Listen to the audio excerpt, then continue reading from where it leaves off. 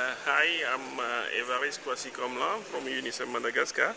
I was here today to be in the session on washing school, very exciting session.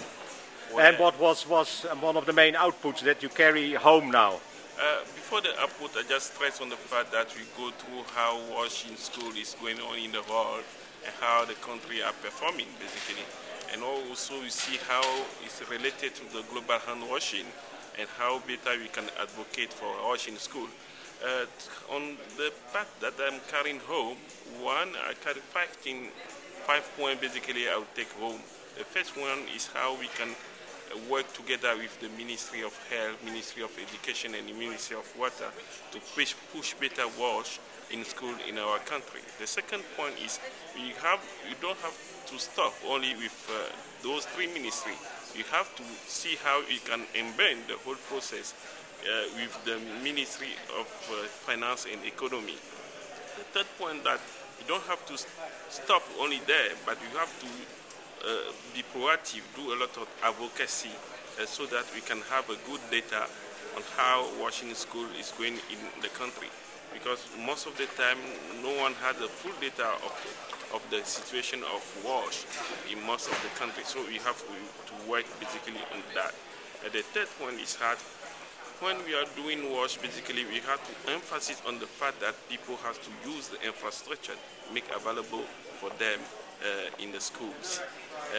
Now we experience also the fact that the STLS in contrast with CLT is working very well in most of the country. So we have to use those experiences to better implement our wash in school strategy.